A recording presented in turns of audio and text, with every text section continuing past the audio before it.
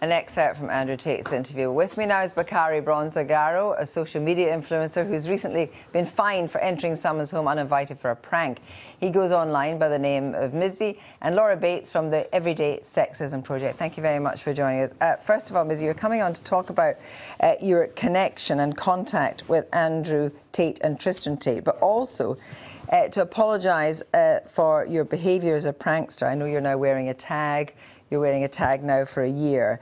Can I just run through some of the things that happened in the pranking? You entered a house, the door was open, you entered the house not knowing whether people were in, videoing as you went. You knocked a man onto a road. You ran off with an elderly woman's dog before taking it back. And you said to a man on the tube platform, "Do you want to die?" Now, all these things in their own way are terrifying. Do you actually apologise now for them all? Of course I do. When it happened, I took accountability for my actions and I went there the next day and apologised to the woman off social media. Because you guys need to understand, like, I'm here for a reason. I planted a seed in you guys' minds. Every day of my life, I've been doing social media, basically. And I'm just reporting my experiences, just documenting my journey, literally. You men are watching my journey right now. And some of that journey, as you say, and you've apologised for, because I watched and you said that actually it's easier to do the hateful stuff. It's easier to get more money from doing the hateful stuff. Do you now think that you have to do something different because you've sort of not even with hateful stuff. I don't need to do pranks anymore. I'm established as a prankster. You guys call me a prankster. I've never once said I am a prankster. You guys, the media paints a picture in your brain, and this is what Andrew Tate was trying to show you guys, innit? When I was at the lowest point of my time, when everyone was trying to cancel me, draw me out, Tristan popped up to me, forget social media. Tristan Tate, this is. Tristan Tate, this is, yeah, Andrew's brother. He popped up to me and was like, the way you're going, I can see potential, because real recognises real. He popped up to me and was like, I can see your potential. But the way I'm going at it, the way I'm going at it is wrong. He's been vilified. Yeah, basically. Right. So, and now you've been vilified. The Tate brothers contacted you. What actually happened when they contacted you? So obviously he DM'd me and he was just like, I can see your potential, obviously, like I was just saying. The way you're going with it is not going to get you far.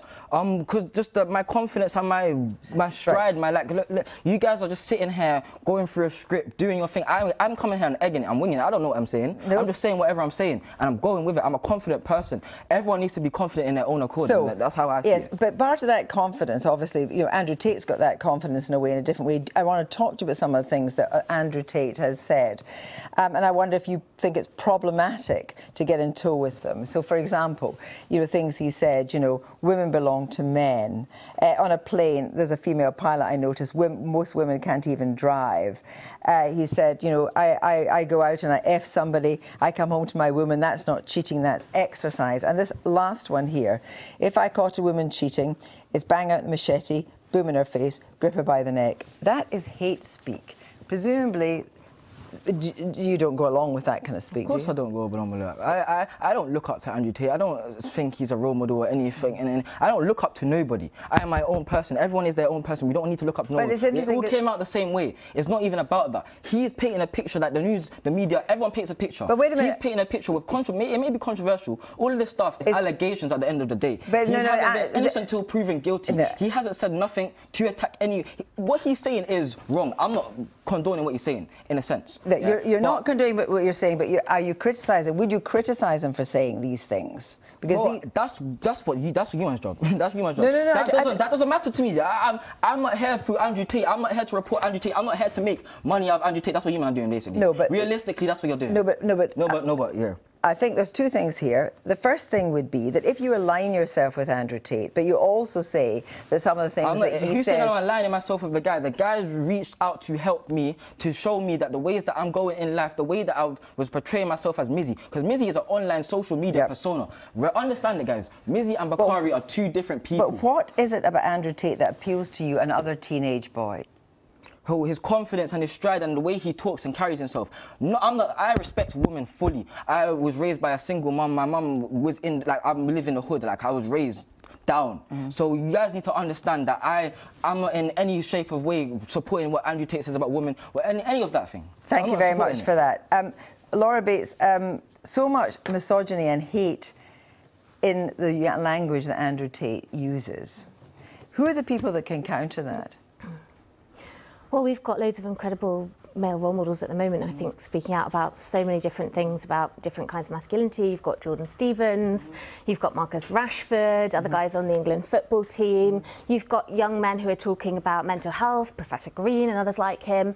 There's a lot of role models around, but it's also about men who are in boys' lives. You know, we're always talking about men in the media, but also I think dads, male carers, teachers, youth coaches, everyone has a part to play. But yet, you know, his traction is massive.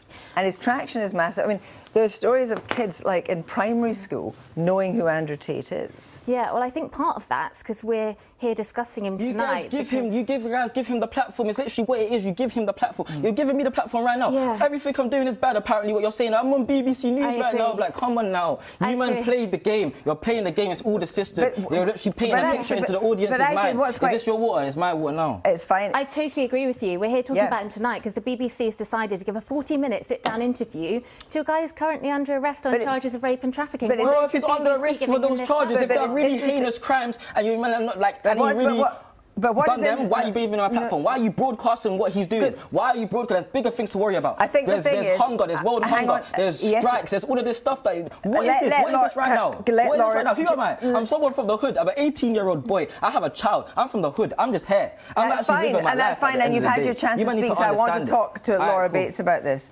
I mean, you know, all the stuff, though, about Andrew Tate saying, you know, he's back on Twitter, he's on TikTok, and much as hate speech. He would say, though, that other things he says are just about dark humour and satire. Oh, sure, but, like, you know, all of the jokes in the world don't make it OK that he's under arrest on those charges or that he's openly advocating coercion and abuse. So it's odd, I think, that people are kind of saying, oh, well, if he says one good thing about being disciplined, that other stuff doesn't really matter, you know, that doesn't really count. Andrew Tate isn't, you know, world famous because he's some Svengali Pied Piper figure that I think the mainstream media has played a big role in building him up to be. He's one of hundreds. This is a much bigger problem. Well, I was going to say, the thing about this is you're never going to stop the Andrew Tates of this world. But when kids in primary school are referencing them, where is the hope? Because you talk about the good role models, but you're talking about children have broad access to social media. Well, yeah, and of course we know that social media, it's not enhancing content that's really relevant or really good quality. We know that those algorithms are designed to drive young people towards increasingly extreme content because that's what gets them clicks. So if we look at who's profiting here, Andrew Tate's profiting, certainly. Mizzy's profiting. Really tantamount to a pyramid scheme. Oh. Yeah, the BBC's profiting, the mainstream media's profiting. I totally agree with you. Social media's profiting. Who's not really profiting from it? Consumers. I think it's teenage boys and it's women. I mean, do you see the damage that people, not just Andrew Tate, but that whole idea of hate speech, because as you say, you were raised by a single mother, the damage that hate speech does to kids? 100%. Like, I'm not saying that, like, kids shouldn't listen to Andrew Tate. Kids shouldn't listen to somebody else that is sharing hateful stuff, like whatever it is. Even if you're trying to do it for controversy, even my pranks, I don't condone doing my pranks. I've never said once, do my pranks. No. I know what I do. I'm sitting here talking about my pranks. I'm here acknowledging what I've done. And pranks, and I wonder, because what Laura Bates is saying is that actually there's lots of people that are doing a lot of work around kids to help them to make sure that they understand what's right and what's wrong. You are, in a sense, an influencer. You've got lots of followers. I'm an influencer. Just you man need to understand this, yeah. I'm going to make the youth the biggest thing in the world, innit? I'm going to help the youth. Like, you man think I'm this bad villain, yeah. You guys think I'm this character. I'm this character for a reason, bro. Mizzy is a character that I put into perspective, basically. So we just talk about all these different role models. We need more and more role models now. Well, yeah, but I think we also need to examine the role that social media and the mainstream media are playing in giving a platform to certain role models over others. Thank you both very much indeed. A report by Nation